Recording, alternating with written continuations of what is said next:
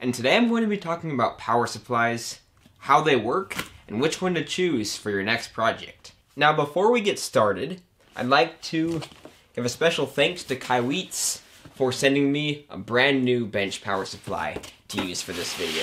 I'm really excited to test this thing out.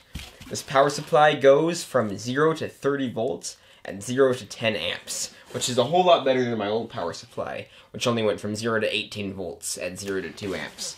I'm really excited to see how this thing performs. It'll be very useful in this video. First I'll have to clean a place on my desk for it though. Let's get started. Tanner, Tanner. Hello, this is Tanner Tech. Let's start with a very simplified example of a linear power supply. This linear power supply uses a 2N3055 transistor, which is a very high wattage transistor, along with two other circuit elements, a resistor and a Zener diode. Basically, these two circuit elements are going to make the transistor have a consistent voltage drop from its collector to emitter that's equal to the voltage drop of the transistor, which is 0.7 volts, plus the voltage of the Zener diode, which is 6.3 volts. That means that if we put 12 volts on the input of the linear power supply, it would linearly regulate the voltage down to 5 volts. And if you change the current, the transistor would continue to keep that consistent voltage drop. You can think of it as a potentiometer that changes based off the current drop to keep a consistent voltage drop across it. Although a potentiometer is not a very good model for how a transistor works. One of the shortcomings of this is the amount of power dissipated in the transistor. There's a lot of waste here. So if you had 100 milliamps being drawn, 7 volts at 100 milliamps is going to be 700 milliwatts, or 0.7 watts of power lost in this transistor. You can see that linear power supplies are good. They don't produce any high frequency noise from switching. They just linearly step down one voltage to another. But they do have the problem of wasting quite a bit of power. Now, one problem with this circuit is that it is inherently unstable. It just doesn't have enough components. The output voltage will fluctuate. So to make this more stable, you can add an operational amplifier and some other circuit elements. That is actually done for us in some professionally made packages of regulators. I have here a LM317 regulator and an LM317 regulator. These are both TO220 packages, and they contain all the circuit elements to make a regulator work. The only thing that you need to do, at least for the LM7812 regulator, is just ground one side. You put any voltage in one side and 12 volts comes out the other. For the LM317, you can add a voltage divider to the adjust pin to control the voltage output on the out pin. So these are pretty cool. Now when you want to supply power to your circuit using a battery, typically you just have the linear regulator in between with the resistor that makes it work if you're using the LM317, and then you typically add a capacitor before and a capacitor after to just make sure that voltage is smooth. Now when you want to power your circuit off AC voltage, you're going to need to have a transformer. Then you're going to have a full bridge rectifier, a smoothing capacitor, and a linear regulator before your circuit. So that is the essence of a linear regulator. They're not very efficient, but they're simple, and they don't make a lot of electrical noise. A good example of a linear power supply is found in my old bench power supply. You can see here that we have the big power transformer. In the back is where all the linear regulating happens. We have the 4 diodes that form a bridge rectifier. We have the big filter capacitor. And behind here, you can't see it because it's behind the board, is the very big transistor that is the main component of this linear regulator. In the back, there's this huge heat sink for dissipating all the heat from that transistor. I've noticed when I've used this to charge batteries and such, this heat sink gets very, very hot. Here's another good example of a linear power supply, found on an Arduino board. This chip here is a linear regulator, and it's meant for stepping the voltage that you put in this port down to 5 volts to run the Arduino board. This is probably going to be your most common usage of a linear power supply. On smaller projects, smaller boards that don't draw too much current. For instance, this Arduino only draws about 60 milliamps of current in its resting state, so not too much. Now let's talk about switching power supplies. Switching power supplies are very cool because they overcome a couple of the flaws of the linear power supplies. Namely, that they are more efficient, and they can not only step voltage down, but they can step it up. So here are 3 simple examples of switching power supplies. Here on the top we have a buck converter circuit. Of course this is very simplistic, it doesn't have any feedback, which it does in real life. But the buck converter steps voltage down from one voltage to another. And it does that using this transistor that is switched on and off. Now, the perk to doing this is when you have this transistor only in its on and off states, it saves energy. When you have it in its linear region, like we do in a linear power supply, then that energy is wasted. The transistor typically used here is a MOSFET, metal oxide semiconductor field effect transistor. What happens here is when this is on, it lets voltage flow through this inductor and into a load. Now because that inductor is going to take a little bit of time for its magnetic field to grow, during that time there's going to be a voltage drop across it, which is going to lead to a lower voltage here. Now as soon as that inductor reaches its magnetic saturation, there's not going to be any voltage drop, and the voltage here is going to be the same as the input, which is why the transistor shuts off. When it shuts off, then the current then flows through the load, through this diode, and through the inductor again. It's still going to have a voltage drop across it, and the magnetic field is going to slowly decrease. So by varying the duty cycle of this, how long it's on versus how long it's off, we can change the output voltage. This circuit will always put out a voltage lower than the input voltage.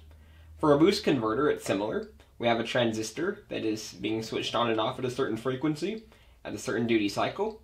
What happens here is it's going to charge up this inductor to a certain magnetic field, and when that transistor turns off, the magnetic field is going to be discharged through the diode and into your circuit. We have filter capacitors smoothing both of these.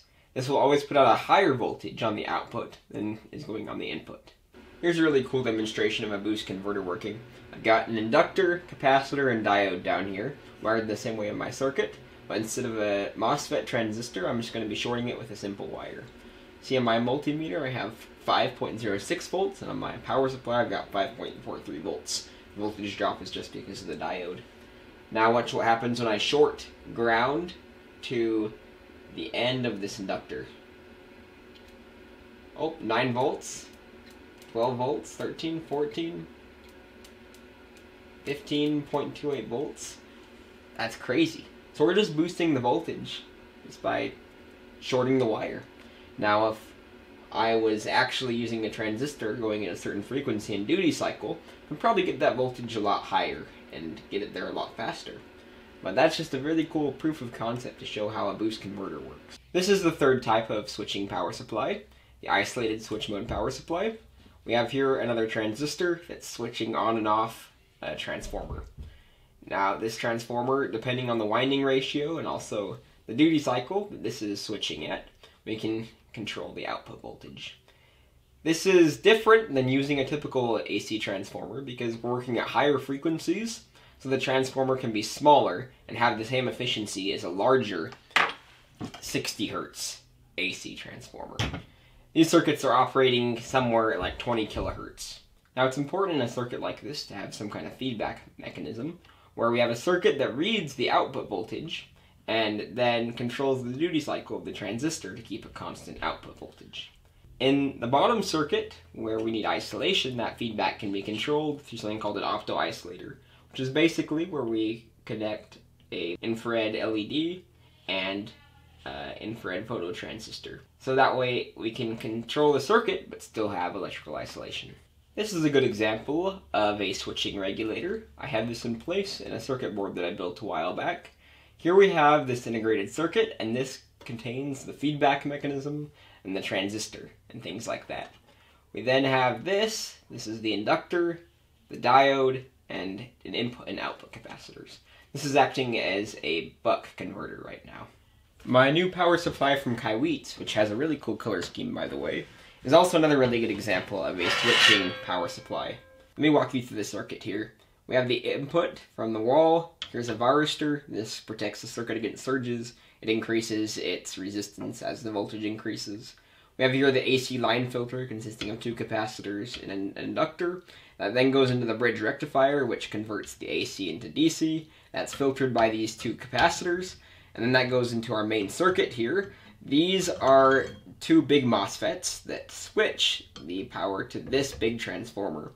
This transformer is actually relatively small, but it can handle high amounts of current because it's being switched at a pretty high frequency. Now, the diode doesn't look like a typical diode because it's in a TO220 package, and it's on a heatsink here. All these transistors are cooled by the fan. This inductor here actually isn't for the purpose of being a boost or buck converter, but it's actually for filtering out any of the high frequencies generated by this transformer. We see here that there are some more transformers on the board, a little bit smaller than this main one. And I assume these are for powering the circuitry that controls this main transformer that switches on and off these transistors. It's also cool to see how on some of these boards, on the places that are isolated, they're not just electrically isolated, but the board is physically cut, so there is an air gap between these 2 parts of the board. You can see how well this circuit performs as it delivers a very high amount of current to this resistor. I had dipped this in water previously, which is why it's sizzling. You can see it's drawing like 140 watts, and that thing is glowing red hot. The fan just kicked in on the power supply. But this is awesome. That was what? 10 amps? 15 volts? That's a lot of power. This brings me to the main point of the video. What power supply to use for your own project. Now I guess this really depends on how you're powering your project, whether from the wall or from a battery, and how much current your project draws, or how susceptible it is to electronic noise. I think for the most part, if you're just using a small project that doesn't draw too much current, one of these wall wart switching adapters works great. Like for an Arduino, it's light, it's simple, you can plug it into the power port of it pretty easily. Now one thing to be aware of when using a small switching power supply is electrical noise, especially if you're doing any kind of project that's sensitive to noise, like audio or some digital circuits. This noise is coming from a small wall wart switching power supply hooked up to my oscilloscope in AC mode. You can see this AC noise is peaking at around 0.1 volts or even higher, which isn't good. This problem can be somewhat fixed using some low-pass filters like an inductive choke, but nevertheless it still is a problem that's common with switching power supplies, but not with linear power supplies. This is especially bad when your circuit isn't drawing that much current. It also works well to use a linear power supply in some of these smaller low current projects like my old Christmas light controller, especially if the transformer is outputting voltage that's close to the voltage you need. So you can see here this transformer is 13 volts. I need to power my circuit with around 12 volts. So I've got a linear regulator here. And this isn't wasting too much power. And even though this is not as efficient as a switching adapter, I don't really care too much because this is running off the wall. And so I'm not terribly worried about efficiency here. When it comes to higher current electronics projects, a linear regulator will not be good. It'll waste a lot of power. Like in my ZVS flyback driver, for instance, if I tried to put a linear regulator here, it would just get very hot and waste a lot of energy. A lot of times, if your circuit doesn't require a precise voltage to run, you can find a transformer that puts out that voltage, or you can rewind a microwave transformer to get the right voltage. But this still won't work very well for a circuit that requires a precise voltage at a high current. Luckily, there's a lot of high current switching power supplies that'll work for applications like this. For instance, this computer power supply is a switching supply. It's isolated, and it can provide 12 volts at 18 amps, supposedly. So there's a lot of different high current switching power supplies, and you can even modify computer power supplies like this to give a different voltage at a high current. When you're doing a project that's battery powered, typically, if your project is using only a few milliamps, it's best to use a linear regulator. They're simple, and you can just put it on your circuit board, and your project isn't going to be drawing too much current, so it's not going to waste too much power. But because it's so important to conserve energy when using a battery, because the more energy you use, the faster your battery dies, it's good to use switching regulators, like this one. Actually, this one is set up to power a 9-volt jack from a 12-volt battery. So this is useful because this outputs the right voltage, and it's very efficient. Now, another great thing about using a switching power supply in a battery circuit is you can get a voltage higher than that of the battery. So something like this is a boost converter, like we talked about earlier. This will step up the voltage. I use this for driving high current LEDs that require a lot more voltage than a battery has. This requires like 32 volts. But it very efficiently steps up that voltage from the battery. Now, when it comes to circuit boards, whether battery powered or not, it's important to consider board space as well as other factors we've been discussing, because a switching power supply takes up a little bit more board space than a linear power supply. On that same note, when you're building an experimental PCB, it's a lot easier to put in place a linear power supply. Linear power supplies are pretty simple, whereas switching power supplies typically involve surface mount components, which are a lot harder to mount when it comes to boards like this. Well, thank you for watching. I wasn't quite sure how to structure this video, so I hoped you learned something here. And remember to check out the description for the link to buy this Kaiweets Power Supply. This thing is awesome. Also, stay tuned for my next video, which might be about a high-powered mountain biking light, or it might be about my new Christmas light setup.